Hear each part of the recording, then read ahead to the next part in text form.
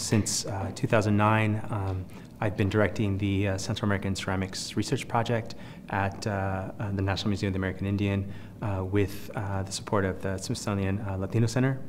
And so for the past 3 years, we've been focused on updating this very large and important collection of pottery from Central America that's housed at the museum.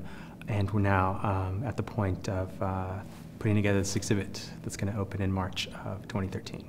The project was conceived initially as a way to sort of build the research behind this exhibition that we're now sort of putting together. But there's also sort of a very scholarly foundation to this project, and that is to make this very important collection that was put together decades ago. And we're talking about 85% of the collection coming to the former Museum of the American Indian High Foundation before 1940. So these are important old sites.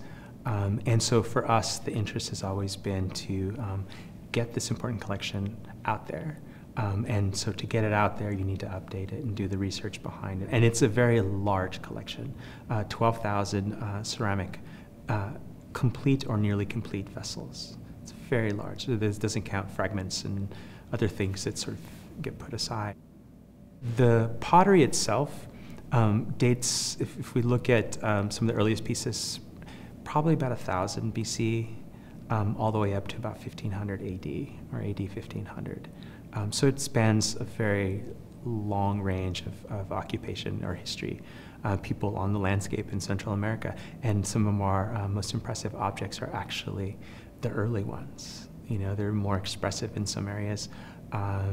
And it's phenomenal to think that if we look at other regions that are better known, like Mesoamerica or the Andean region, in Mesoamerica, we're talking about the time of the Olmec, and the Olmec's always considered sort of the first civilization and whatnot. But there are things going on in Central America that we just are starting to understand, and there are great scholars out there who are doing this work.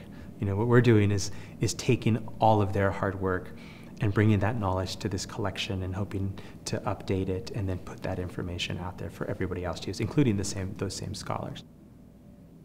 We've done a lot of work in the archives, looking at photographs, looking at documents, and oftentimes it's to bring that missing information to the object.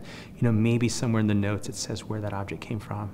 But the best thing for me, and I always talk about this piece, is a Maya vessel from Belize that is captured in a photograph. There's a fantastic photograph in the museum's own archives of somebody, it's a local guy, holding up this vessel.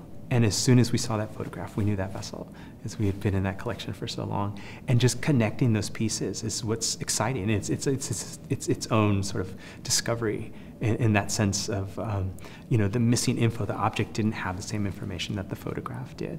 And so within these same institutions, and this isn't the only one, you bring all those things together and you can reconstruct what's missing sometimes, where it was, and I'd really like to find out who that individual was. And I said this during my talk earlier today, that I bet if we went to that same place that's listed in the photo archives and brought that photo, somebody would recognize that as one of their relatives, and that would be really cool. To me, that's the kind of stuff that's really exciting. So that piece and the archives, that's in terms of the discovery part of it is the most impressive. There are also, aside from these photo archive discoveries, you never know what's in there that just hasn't been looked at. And until somebody who knows that region sees it, we might not realize that it's a one-of-a-kind piece, or that it solves, it's the missing piece to some puzzle. Archaeologists are really interested in this collection because of how many whole vessels there are. We don't find those when we're out excavating. So having something to compare it to, and possibly having something that solves a problem is great. So this museum is just full of pieces that have that potential. Once you see those stories sort of laid out there and have someone there to interpret it and tell you this is this time period, this is this time period, you start to see how this sort of works and how great it is.